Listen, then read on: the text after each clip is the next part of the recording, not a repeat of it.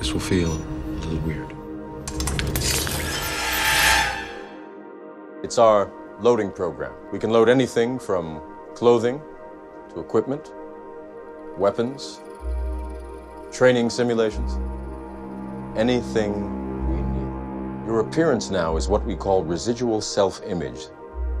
It is the mental projection of your digital self. This is the world that you know. The world as it was at the end of the 20th century. It exists now only as part of a neural interactive simulation that we call the Matrix. Free your mind.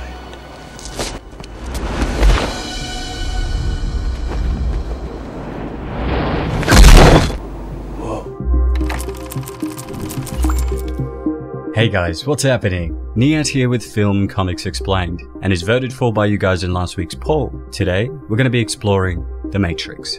The Matrix is everywhere. It is all around us. Even now, in this very room. It is the world that has been pulled over your eyes to blind you from the truth.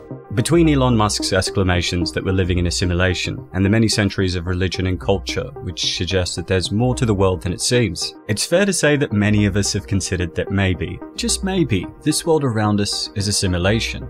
With the fourth installment of the Matrix franchise just around the corner, and as Lana Wachowski has said, the themes being more relevant now than ever before, 2021 seems like the perfect time to plug yourself back in.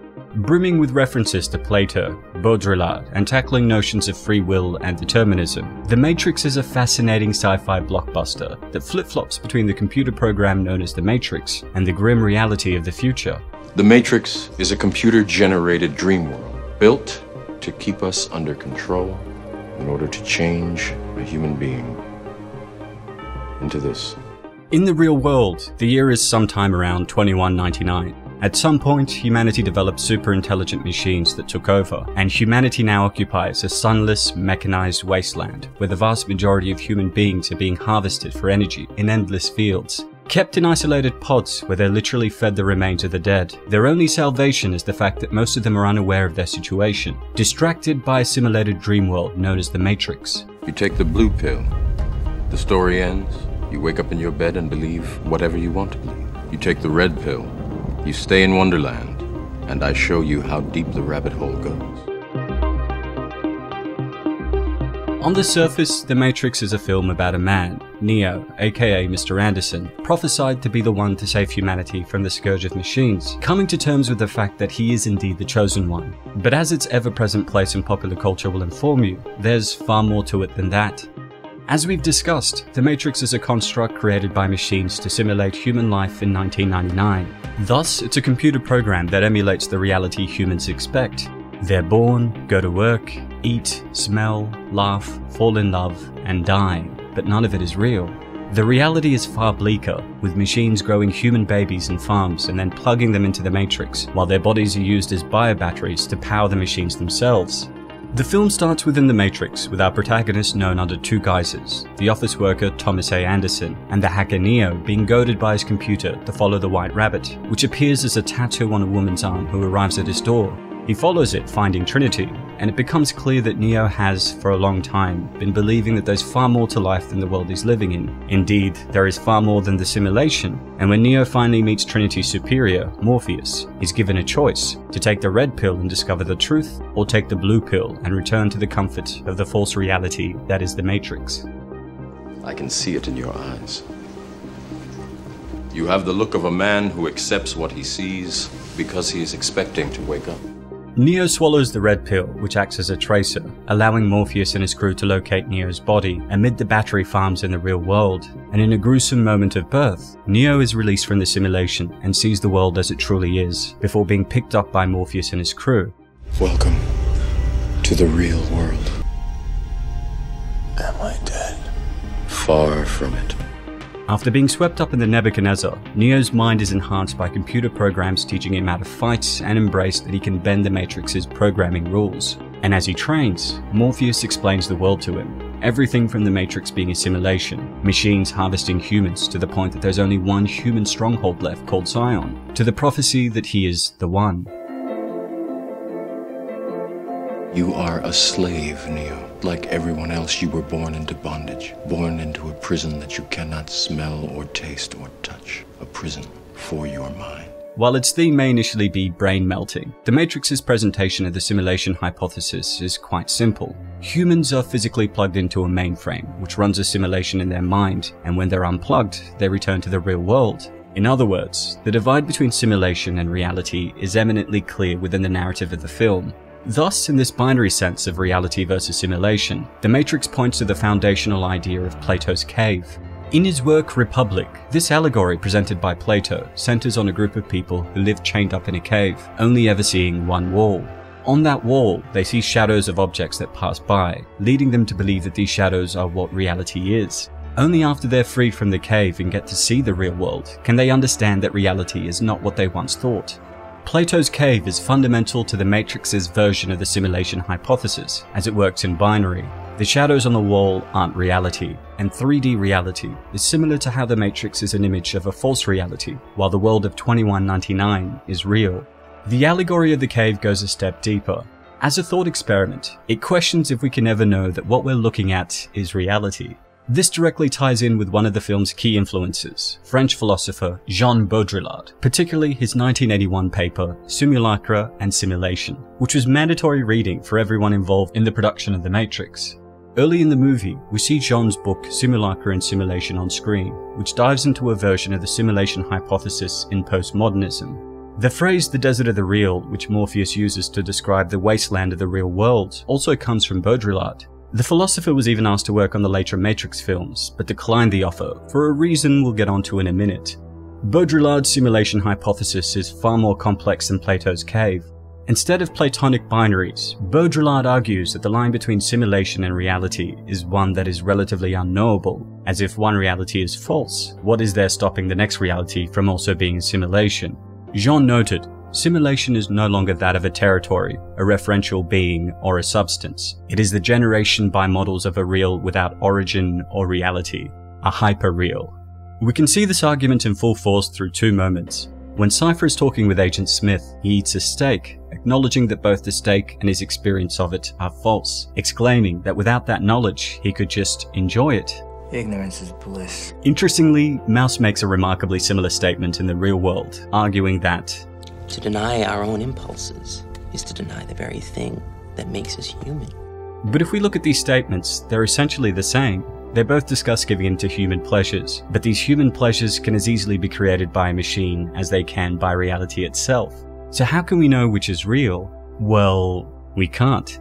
This is the simulation hypothesis that Baudrillard commits to, where reality and simulation are so indistinguishable that it's totally unknowable which side of the line we're on. In fact, it's this very discrepancy that caused Baudrillard to turn down working on The Matrix, as although his theories inspired the film's premise, the film doesn't really do much to go beyond the questions he posed, instead offering a simplified explanation that doesn't take the complexities of the postmodern world into consideration.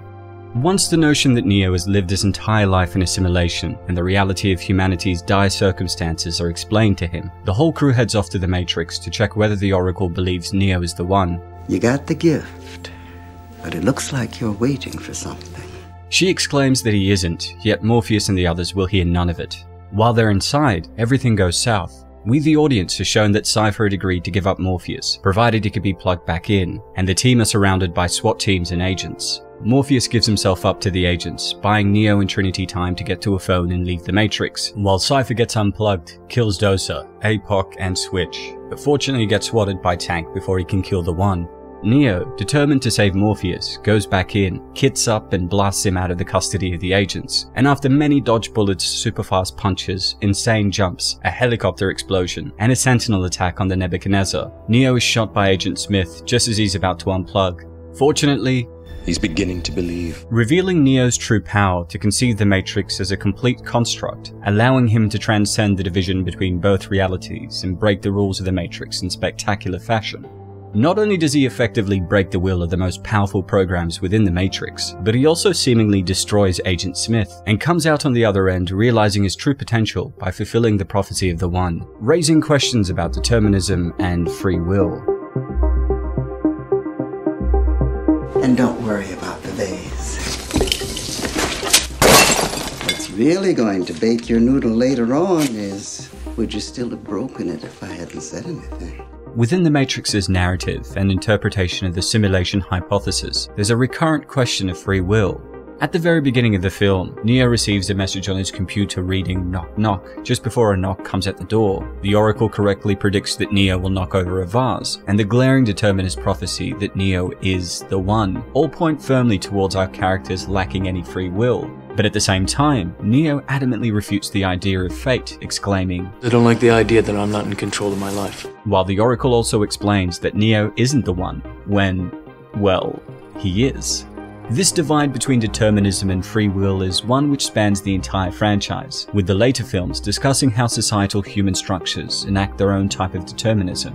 In one notable conversation, Neo talks with Counselor Harmon about how the machines which control Zion's air and water supplies are controlled by the humans, but because the fact that their failure or switching off would spell the death of all humanity, the humans are simultaneously controlled by the machines, spelling a codependent determinist loop. I like to be reminded this city survives because of these machines. Sometimes I think about all those people still plugged into the Matrix, and when I look at these machines, I can't help thinking that in a way, we are plugged into them. In many ways, the Matrix can be seen as the human inability to accept determinism. Neo, our protagonist and mouthpiece in the world, rejects the idea wholeheartedly, but throughout his rejection, he witnesses determinism incarnate, the knock, the vase, and the fulfilling of the prophecy that he is in fact the one.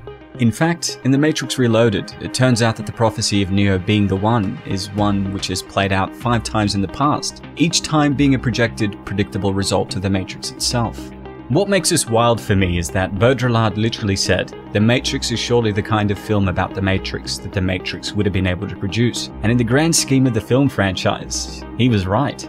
But beyond an answer to whether determinism is true or not, the real intrigue of the film's determinism is posited by the Oracle herself. After Neo breaks the vase, as foretold, she poses the question of whether Neo would have still broken the vase if she hadn't foretold the event. Again, we can use this as a point to extrapolate. Neo was told by the Oracle that he wasn't the one, but then he became the one, so if the Oracle had acted differently, would he still have become the one?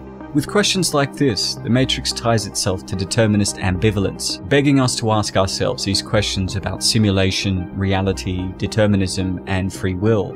And while it simulates these arguments in a sci-fi setting, it never reaches out into our real world to suggest that we are living in a simulation, or not.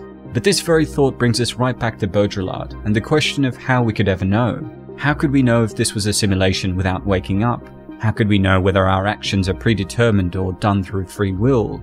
While modern philosophy, science, and culture all struggle with these seemingly unanswerable questions, we can turn them back onto ourselves, asking simply, does any of it matter? If we were ripped from the Matrix today, as Baudrillard suggests, how would we be able to know whether the so-called reality we emerged into wasn't simply another simulation? As we tumble down this and the many questions that follow, we're left with the incredible nihilism which pushes us back towards by far the film's most hated character, Cypher. I know this steak doesn't exist. I know that when I put it in my mouth, the Matrix is telling my brain that it is juicy and delicious. After 9 years, you know what I realized? Ignorance is bliss. Despite the fact that Cypher says that ignorance is bliss for different reasons, perhaps he was onto something.